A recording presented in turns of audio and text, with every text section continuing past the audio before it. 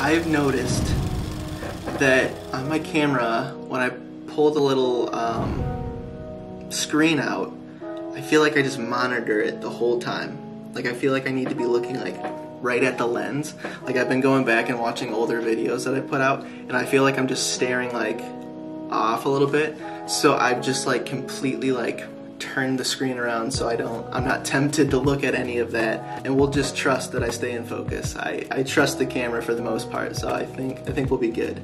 Alright, what's up guys? My name's Grant Borland, and today I want to show you a quick way of making sub-booms. Sub-booms are used in a variety of genres. I like to use it in like cinematic music and trailer music. Basically it's just like a deep punch underneath things, you know, like you'll hear it in intros and trailers and things like that. Maybe you'll hear like an intro, you'll hear a drone or a pad, and then you'll hear these deep just like booms every like, you know, 4 to 8 bars or whatever it is. And editors like to cut to that kind of thing. But that's sub booms. I want to show you how I like to make those with this tool from Waves called Submarine. It's a plugin I downloaded not too long ago, but I really have only recently been using it for this kind of thing. I thought it was pretty useful, and I wanted to show you guys how I like to use it to make these types of sound effects. Maybe you've been writing music for a while and you're using different samples that like you'll buy from sample packs and things of that nature, but you want to start making your own custom sound effects. You want to make your music a little bit more unique, a little bit more you, but you don't really know like how to do sound design or where to even begin with that kind of thing. I kind of want to show you guys how I would personally approach making a sub boom sound effect for music like this. It's pretty easy using this tool. I mean, there's a variety of different ways you can make this kind of sound or achieve this effect. This is definitely not the only way to do this. Like, you don't need this plugin, but I just thought it was pretty cool, and it was pretty fast for me. Like, you know, I'll throw source audio in there, and I'll just start, you know, playing around with like maybe some of the presets or some of the knobs on it, and I started getting into that kind of territory, which I thought was really useful. So I want to show you guys how I do that. I want to take this Zoom H5 recorder and just go around my apartment recording sounds. Like, I don't know, I'll get creative with it, but you know, maybe I'll just, you know, knock on certain things. I don't know, maybe close my oven door, like the slam of the oven door, things like that. I'll go out there, I'll get creative, I'll just walk around the apartment and see what kind of source audio I get. But from there, I'll go ahead and I'll clean and chop up all the recordings, and I'll make it all organized for myself, so then we can go back into the DAW and just pull the one-shot samples into Logic, and then we'll start processing it. Hopefully we can make something cool with it. Alright, let's go record some sounds.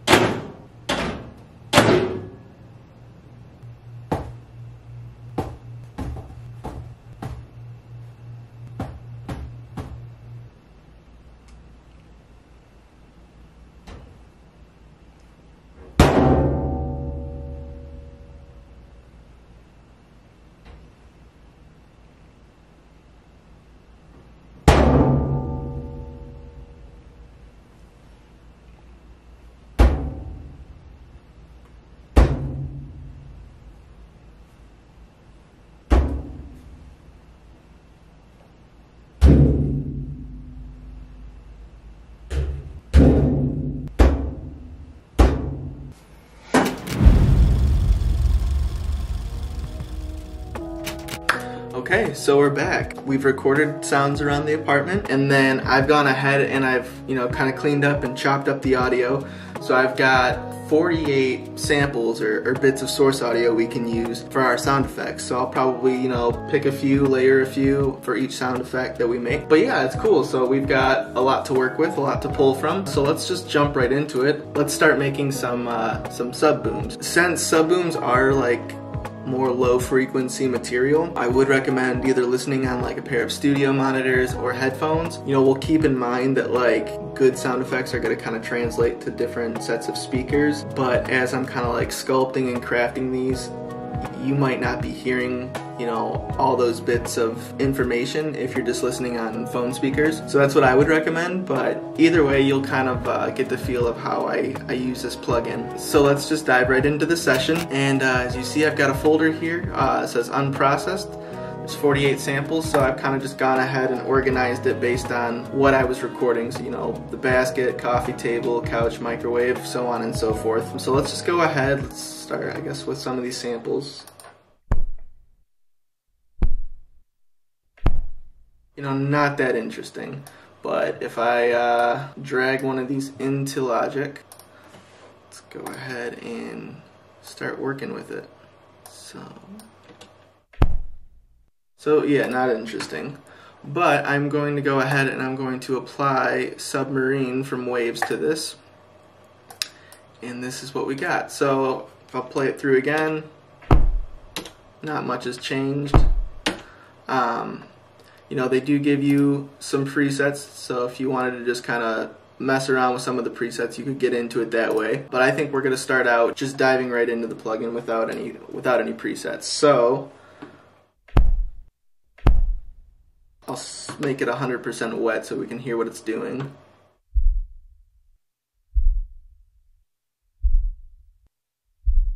Like if you're on a phone, I doubt you're hearing that, but we've got the dry wet knob, we've got the drive knob, which is going to add like saturation or distortion to it, and then dynamics would be kind of like a compressor.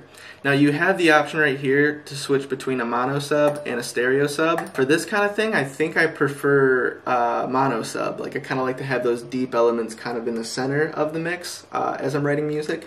And then like other low elements that could be spread out might be like things like percussion and things of that nature. So I kind of try to keep like the sub booms and like the synths a little more center, and then everything else kind of spreads out a little bit farther. And then a lot of like your more high frequency information, that stuff can kind of be spread left and right a little bit wider. I think it makes things sound a little bit bigger to kind of keep the low elements in the middle. So for this, I'm just gonna stick to mono sub. If you're trying to make your own subs, I recommend playing around with it. Maybe try some stereo things, see if you like it. But for me, in this video, I'm gonna stick to mono for now. But yeah, let's hear what we got. So I've got the mix knob like, at 94.5. So it's mostly that sub information, but you do hear that little bit of the dry sample under there too. So it kind of almost sounds like it's got that little punch or that little tick, which would cut through nicely. So we got that. Let's just start playing around with these other parameters.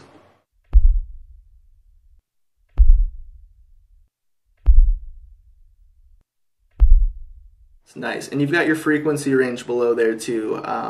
So it's kind of affecting 20 to 150 hertz, which is coming through on my monitors pretty well. I don't know about your phone or headphones or whatever, but it's sounding pretty good so far.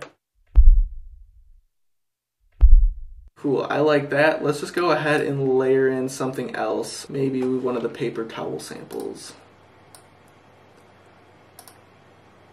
And maybe it's just the way I like to work, but I kind of, with like hits and stuff like this, I like to line everything up to a bar. I think it just makes, or it ensures that I'm like, my samples are going to be in time with each other. Everything's going to sound like coherent.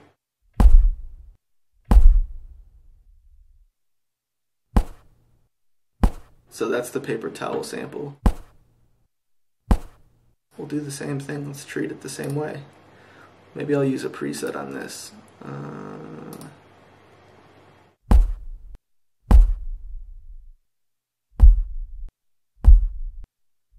That sounds cool.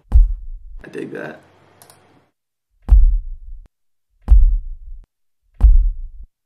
let's go ahead and add a little bit of Eventide's Black Hole. This is a reverb I really like a lot, and sometimes it sounds cool on these kind of sound effects. It makes it sound deep and cinematic. So with the reverb plugin,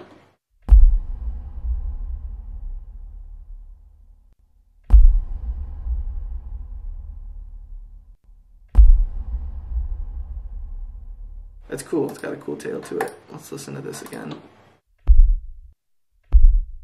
Kind of want to add a little bit of compression to this too. See, I think a lot of this like sound design and making your own sound effects, I think is a lot of just like playing around, see what works. Like it's all about kind of practicing. Like some of the sound effects I'll make I won't like at all and I'll just scrap them. And then other times I feel like I get lucky and I get something that's like, that sounds really usable. So I mean, what you're seeing is kind of just like a raw process of me just testing things out. I don't really know what to expect. I'm kind of just playing around, and if it sounds cool, like awesome. If not, then we try something else. So, but yeah, I'm gonna add a little bit of compression to this. I'm just gonna quickly pull up a preset to save time.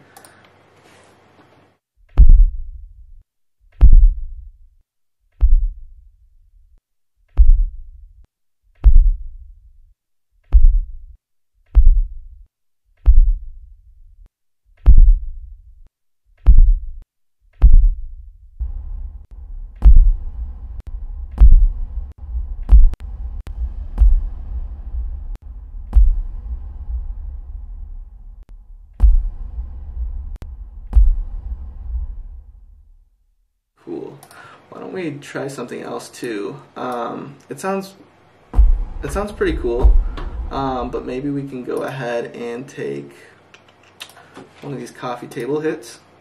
Now, this is just an idea that I have on the whim, but I will take this coffee table hit and let me reverse that. And if I reverse that and line it up right to the sub, it might sound like a whoosh. That's sick already. That's so sick.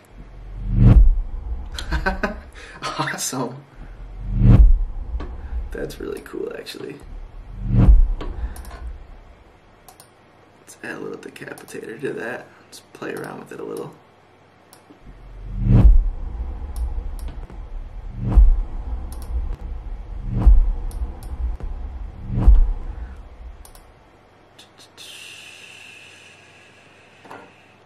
Pitch it down. Where are you? Using the Waves sound shifter pitch.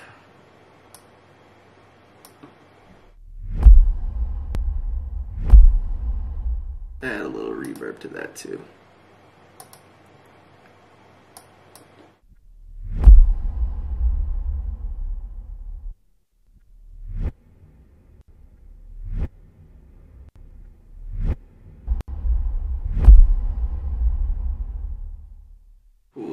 I kind of want to compress that too, but let's throw that compressor up at the top of the chain.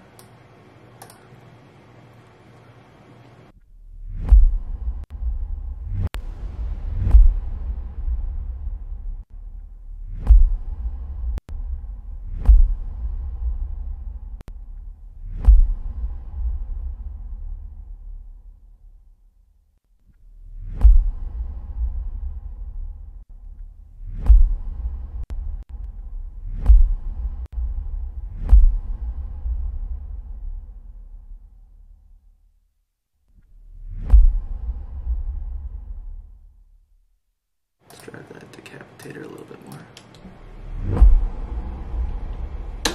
I could go on for hours. That's kind of the gist of making these subs though. Like, I do use a fair amount of tools, but like using Submarine, that like really makes things get into that territory of like low information. So if you kind of record, you know, different hits like I did in my apartment and you throw them into that, I mean, you can make, I feel like you can almost make anything a sub like that. Like you can make some cool sub sounds. Like I feel like this, Like, I think that's pretty cool already. Like, let's just go ahead and bounce that out real quick. What are we gonna call this? Let's call this is the hardest part. I like looking around my room to figure out names. Like, I'll look at items and I'll look at like words on like books and stuff like that just to get inspired. All right, probably not the coolest name, but we're gonna call it Port because I've got a passport application on my desk right now, and that's where that idea came from. So let's go ahead, let's make one more real quick. Let's use one of the oven samples. So with everything turned off, it sounds like this. Okay, cool. Let's turn on submarine and a little bit of compression.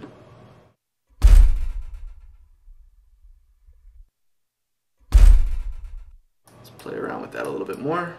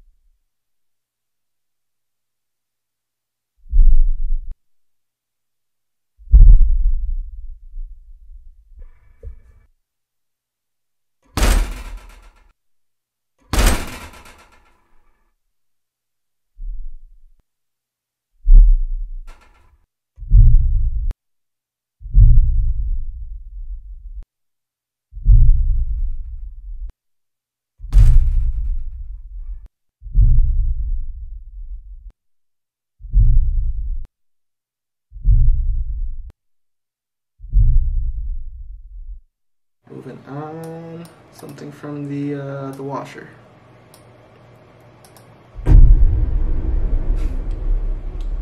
Sick, so sick.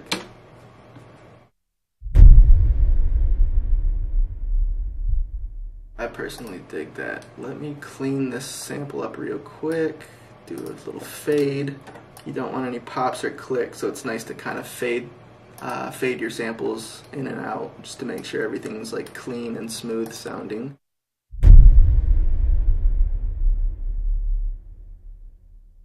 Let's bounce that out. Let's call it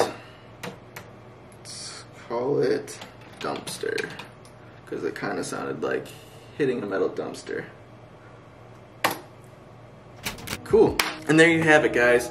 That's kind of a quick way to make sub booms using Wave's submarine plugin. Hopefully you found it cool. Hopefully you can make sub booms that sound way cooler than mine. I've also gone ahead and just made about 10 of these samples. I didn't want to show the process for every single one. I felt like this video would be like super long, but I wanted to make a couple in the video and then make quite a few more afterwards. So what I'm gonna do is I'm gonna kind of highlight some of the samples that I made. I'll show you those, and then also I'm gonna kind of package this up and make it a little sample pack, and it'll be free on my website. So if you want some free subs to use from your music, you can go to the link down below and download them for free. I just felt like this is cool and I kind of wanted to share this bit of information with you guys. So hopefully you like it. Thanks for watching, and I will see you guys next time. Bye.